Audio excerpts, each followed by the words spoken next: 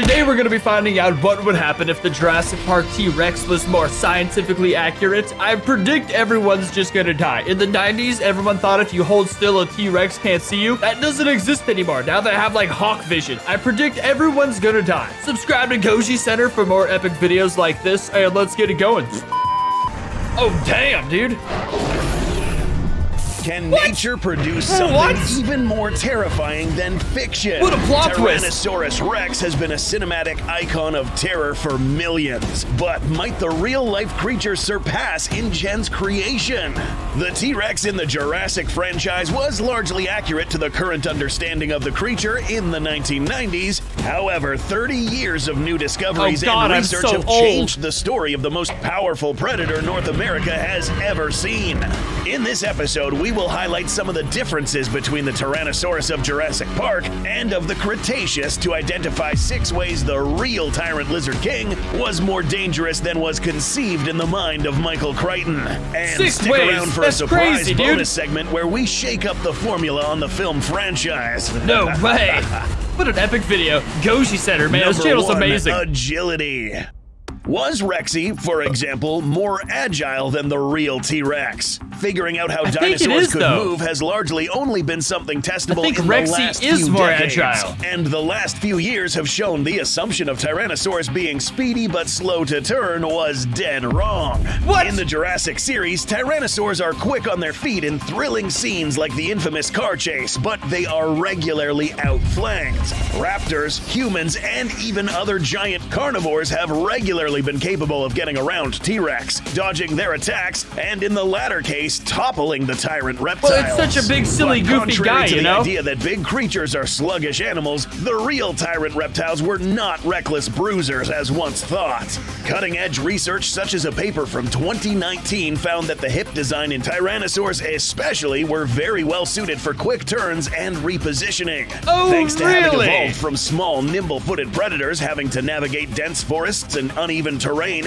even the largest Tyrannosaurus would be extremely agile for an animal its size, scoring over twice as high as other big predators with even less mass to move around. That's insane. Agility is not the same thing as running speed, and a fully grown T-Rex would be significantly slower than the car-chasing menace from the movies, but reality gives another workaround. No way, it's Juvenile slower? and sub-adult Rexes grew faster in height and length than they did in weight, spending over a decade as still large but extremely fast and agile pursuit predators that could keep pace with a racehorse. That is These insane, growing though. tyrants could carve out niches all to themselves, pursuing quicker prey than their parents, and a human would be a near-ideal meal for a growing T-Rex. That part from the end of The Lost World? The baby might have been even more predatory at an opportunity like that. Cutest damn baby in any movie ever. This behavior fits a portion from the Michael Crichton novel not adapted into the film. The novel featured 2 Tyrannosaurus, an adult and a juvenile. The adult, not for lack of trying, actually doesn't kill anyone in the whole book, whereas the juvenile T-Rex rips a man limb from limb.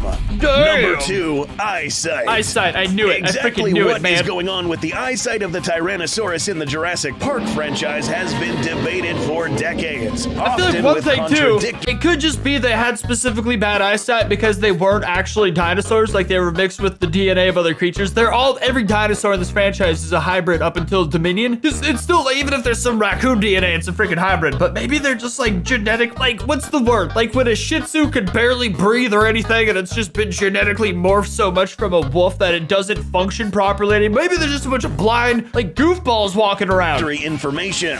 Several scenes imply the InGen Rexes are capable of seeing stationary objects as food. Others show it cannot, or at the very least cannot without the help of other senses like smell. So, we are instead going to look at the original intention by the makers of the series. In both the original film and the original novel, the InGen Tyrannosaurus cannot see things that are not moving.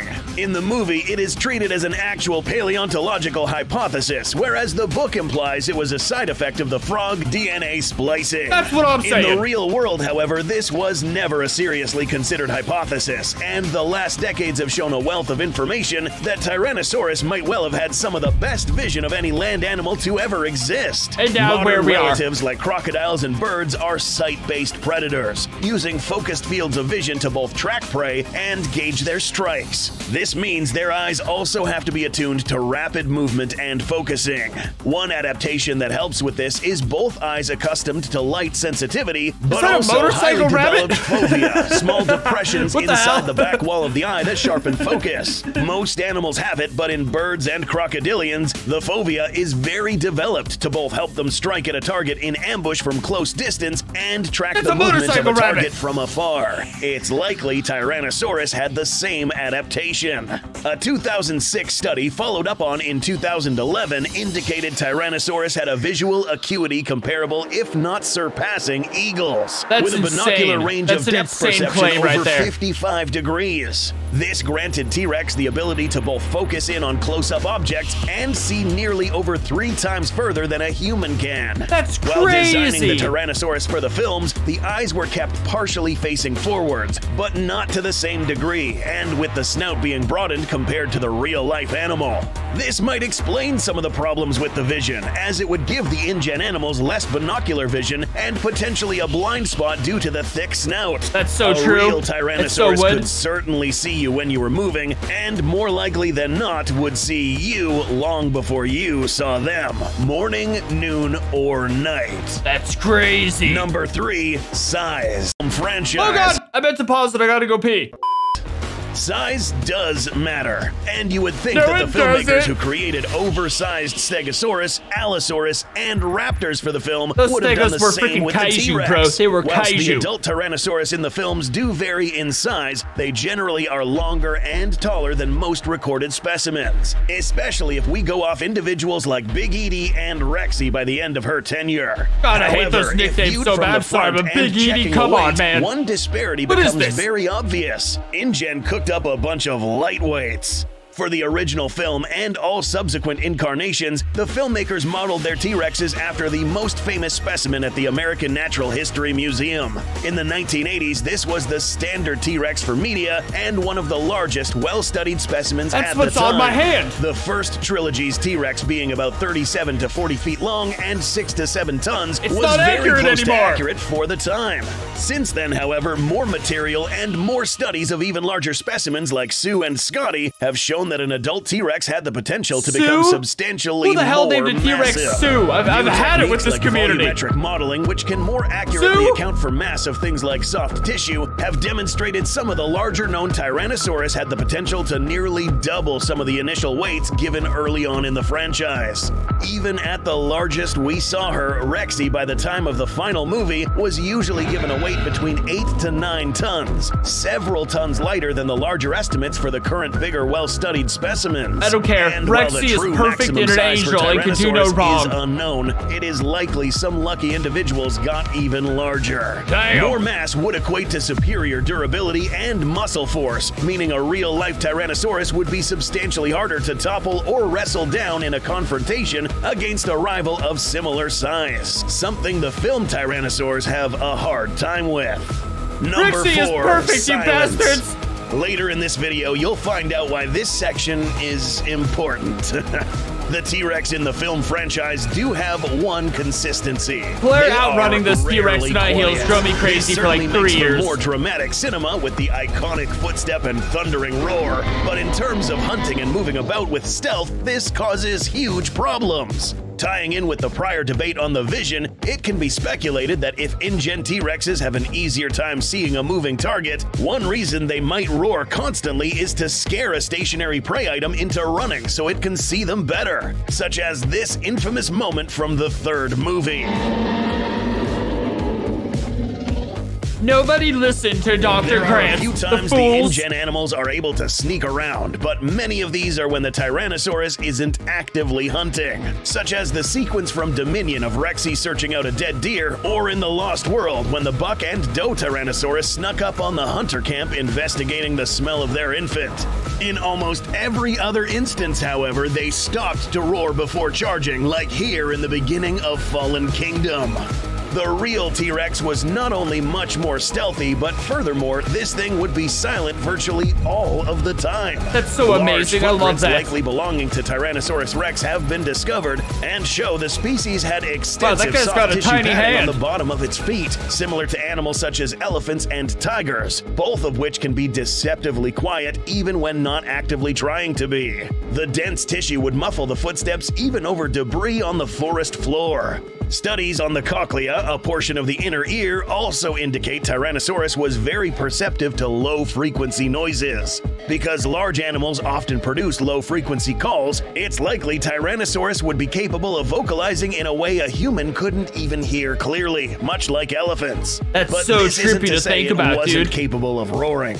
Large birds and crocodilians are able to put out loud bellows and roars of their own. It's just that it would only do so when the situation called for it. If Hammond had stalked Isla Nublar with Sue, there wouldn't be any forewarning when she was coming. Sue. Number 5, bite effectiveness. Sue. I'm never gonna love that name. The Jurassic Park franchise do list the near legendary bite force Tyrannosaurus Rex had, but this comes off more as an attribute we are informed of rather than a feat shown on screen. That's so true. You never really see it go crazy. An adult Tyrannosaurus bites down on a large animal, even a throat bite, it is jostled off, doesn't rend flesh or crush bone, and typically fails to do much damage. That's such a good point right there. They nerfed the hell out of those T-Rex bites. Against other giant predators on screen, but something seems lacking. Seriously. It just so happens a design choice for the Tyrannosaurus's film appearance might actually explain this. Dr. Robert Baker, one of the paleontologists who was consulted by ILM when designing the Tyrannosaurus for her big screen debut, noted that the designers did make use of most references he and his colleagues provided to make it doesn't have teeth in the back of its mouth. As accurate to understanding at the time as possible, with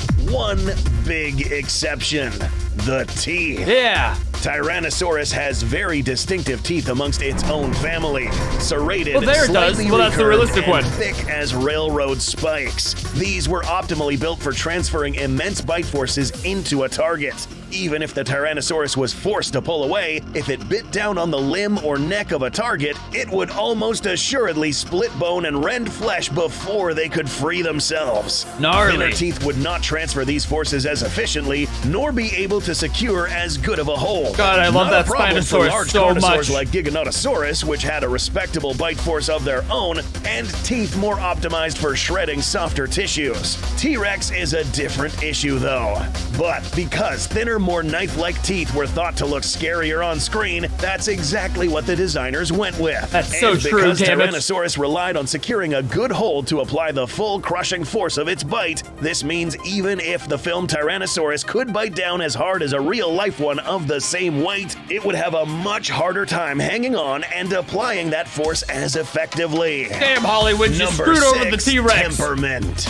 This might sound like a strange category, but it is a strange category. Virtually every single time a Tyrannosaurus encounters another large dinosaur in the franchise. The Spino in JP3, the Indominus in Jurassic World, and the Giga in Dominion and Prologue. The moment the Tyrannosaurus encountered them, the Rex became aggressive and started a fight. They lost. I assumed it was like a territorial thing, you know? A fight in the franchise against another big carnivore often involved lots of outside complicating factors. This kind of crap pissed me off so much because that's how they like work up one of their new dinosaurs in a new movie is it could kill a T-Rex, and it's like you can't build up the T-Rex as the legend and then have stuff, I don't know, it always made me mad. Like whenever they wanted us to fear anything, they'd have it kill a T-Rex. It's like the multi-dino melee and control chip situation in Camp Cretaceous, or the Therizinosaurus and chance luck snagging Rexy the win in Dominion. They certainly can win battles, but most of the time they rush in and it doesn't end well for them. It's true. This aggression towards other large animals also appears to be nearly exclusive to Tyrannosaurus. The Dino Tracker website and other media found around the time of Dominion even lists Tyrannosaurus as extremely aggressive, much more so than other large carnivores like Giganotosaurus. The moment they see a potential rival, they rush in and start attacking, managing to land a few hits before getting overpowered. The real Tyrannosaurus absolutely did fight other dinosaurs, including a menagerie of formidable herbivores and its own kind. The most notable set of evidence supporting this is the following. Its own kind is gnarly. Healed wounds on the face and body of multiple Tyrannosaurus specimens show clear signs of battle scars earned fighting the most dangerous predator in their time. Bro, archaeologists are insane. Even if Tyrannosaurus How do you figure that out? Territorial towards outsiders, many of these wounds show signs of healing. A testament not only to the resilience of this apex predator, but also indicators that the fights were not necessarily reckless death brawls. The loser knew when to back off, and the winner knew not to be heedless. When you consider how many dangerous herbivores they would have to go up against the next time they got hungry and had to hunt, it makes sense to be careful and not rack up unnecessary wounds. That's a big thing for animals people don't get. By the time a Tyrannosaurus reached adulthood, they would have accumulated a wealth of experience telling them when to be careful and when to be aggressive. Yeah, you gotta know when to back off. Certainly did happen from time to time, but this, coupled with Tyrannosaurus having intelligence at least on par with many modern predators, indicates they were capable of knowing when to pick their fights. Consider that a real-life Tyrannosaurus took at least 2 decades to reach adult sizes, whereas the InGen versions had accelerated growth rates, putting them at near adult size within a fraction of that time. Development and experience would be 2 completely different. Well, they did that on purpose. They made them so they grew up faster, but I'm sure Goshi Center knows that. Aggression are all things that nature's design cultivated better than InGen's. Bonus section. Yeah, baby! We covered some of the differences. Let's consider some of the major changes that would have happened in the film franchise if we replaced the cinematic incarnation with a real-life Tyrannosaurus. This is awesome. Because they are one of the best studied and complete specimens known, we will be using the Sue specimen, giving us a T-Rex who is roughly 40 feet long, 12.5 My voice has never made that noise before. And potentially breaking the scales at more than 10.5 tons. That was like the legitimate sound of being flabbergasted right there. One would think a slower Tyrannosaurus would make this seem safer. Unfortunately, not so much. With no booming footfalls to wake up Dr. Malcolm, he would have a much harder time noticing Sue returning and wouldn't be calling out to the others. The Tyrannosaurus, curious and hungry, would sneak back to the paddock area and have a nice meal. Dr. Malcolm is grabbed and pulverized by the time the car even gets started up. Damn! And if Sue is still hungry, Dr. Sattler and Muldoon might find themselves in a dire situation. That'd be a happier ending for Muldoon than what he got.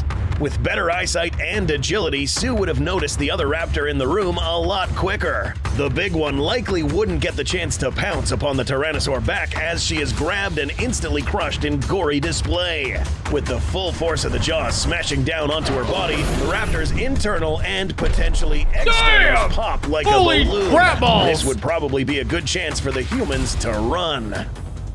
3. If it was some realistic Utah Raptors, so it would be very different. Forward to Jurassic Park 3, an accurate Tyrannosaurus would be a lot more cautious upon confronting an irate Spinosaurus. Interviews with the director of Camp Cretaceous note that the Spinosaurus has an extremely thick and resilient hide. Plus, that Spinosaurus, I gotta say, is basically an Indominus Rex. Everyone disagrees with me when I say it, but it's freaking giant, it's bipedal, it's got the use of its hands, like no giant biped, like theropod has that ability. It's got abilities no other giant theropod has. It's basically it's a genetic monster. Possibly explaining why it's so easily shrugged off the bite from the Tyrannosaurus in the film. With the Spinosaurus up against a more experienced combatant, something like that could never exist in nature. It's too deadly. Sheer bulk. Look at this guy. Even though the Spinosaurus is taller and longer, it is several tons you could kill that T-Rex. The T-Rex could kill it. More massive Sue. A more careful combatant, the Tyrannosaurus baits an attack and counters with surprising agility. Yeah, I don't know. This definitely seems accurate. Or neck of the sail-backed bruiser. Stockier teeth work in tandem with a monstrous bite force. Even that hide can only blunt so much force, especially because the Tyrannosaurus would be much harder to throw off thanks to a massive weight advantage and a firmer hold. This would have been crazy. And blood vessels explode, and the Spinosaurus would be wise to retreat. 4. Main Street Fight. When confronted with the Indominus Rex, one of 2 things might happen. The less likely but still possible outcome is that the hybrid attempts to communicate with the T-Rex like she had the raptors, given she does have some of the same genetic framework. Why did she do this? With how aggressive and wounded the hybrid was at this point anyways, the fight would still happen, but with a different aggressor. Being faster and taller, Yeah, it looks the like Indominus food at would that manage point. to land multiple claw wounds on the Tyrannosaurus, but the stocky frame and robust gastralia and ribcage blunt the damage. Countering, the T-Rex would employ their enhanced agility and greater mass to avoid getting toppled and throw their full weight into the hybrid. This is Considering insane. the Indominus was knocked around repeatedly by a Rexy almost half this Tyrannosaurus's mass, the hybrid is not keeping their footing. Likely targeting the hybrid's weapons, Sue bites down hard on the first limb in grabbing range. With so much force and jaws that are not letting go, the arm is instantly shattered, if not torn off. Oh, God. This fight Damn. won't end as quickly as it did in I wish Jurassic this would have World. happened. 5. Fallen Kingdom Prologue. You got like barely any blood in Considering how this. much this unlucky individual didn't even notice Rexy sneaking up on him, and he's now dealing with a Tyrannosaurus who's much quieter and can see much better even in the rain, his chances of making it off the island alive sunk before the marine reptile even got involved. Instead of stopping to roar and giving him a chance to run, the hungry Sue would already be bearing down on him like a silent stalker from a slasher movie. This unlucky bastard is very guts. dead.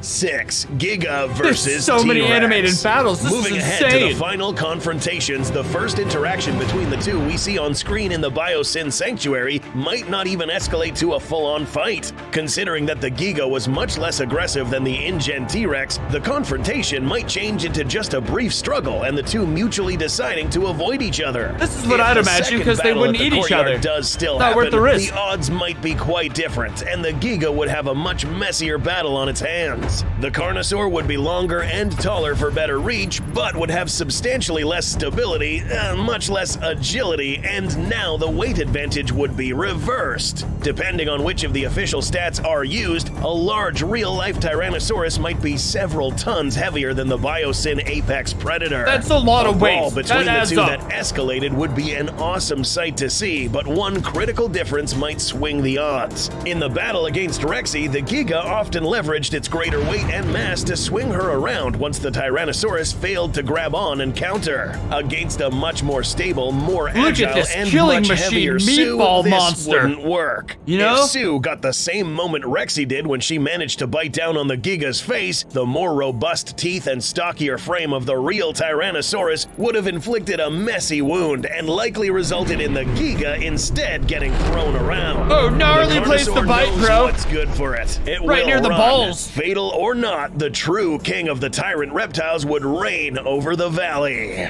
T-Rexes are amazing, bro. My tattoo isn't even remotely accurate anymore, but I suppose, you know what, I'm just gonna say this tattoo is Rexy. That's how I'll maintain a coping mechanism. It's Rexy, you know? It's beautiful again. This is really great. It's a beautiful T-Rex tattoo. Shut up, it still counts.